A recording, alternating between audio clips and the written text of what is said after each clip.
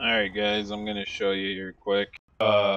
With my global company placeable dryer setup that I made, or I should say edited, you're gonna, when you have global company open, and it's going to be looking different than what we got here. This is the original one.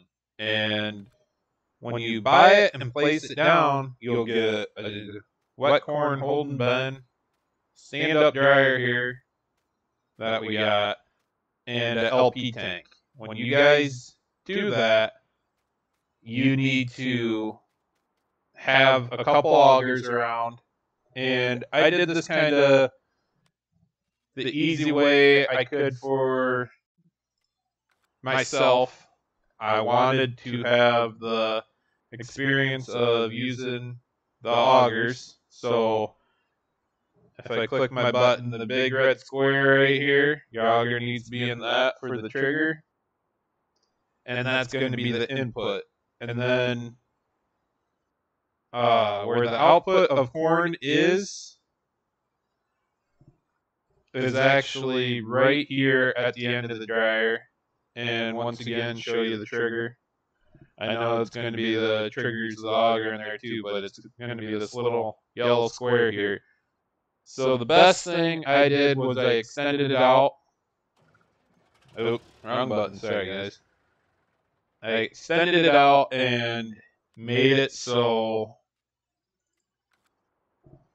it comes out under this pipe. If you put an auger, a little auger that you got down, and load it in the truck, you're good to go. This is only going to take corn, maize, as of right now. You will need to change the fill types and output types according to your map.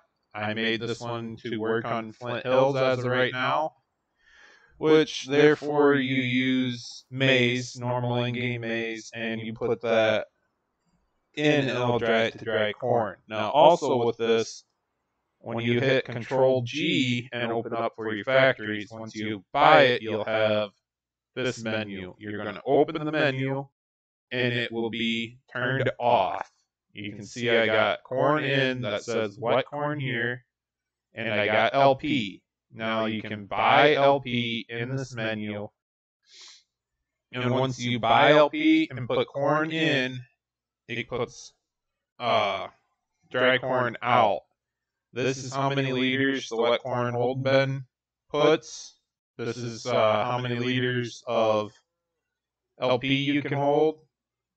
And this is your output. And I made it slightly lower. I might lower that even more yet.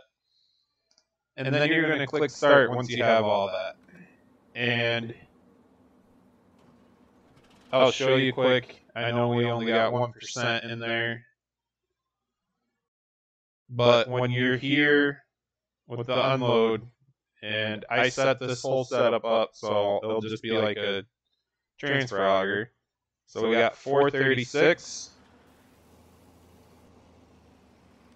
And now we have 447. It does work. You just need the augers. And if you really wanted to, I do have a trigger here on the LP that you could haul the LP as long as the map has it. Once you have it going, you should see the steam coming out of the dryer. And that is all it is. Just Control G for global company and keep an eye on your input, outputs. Make sure you got everything there and you're good to go.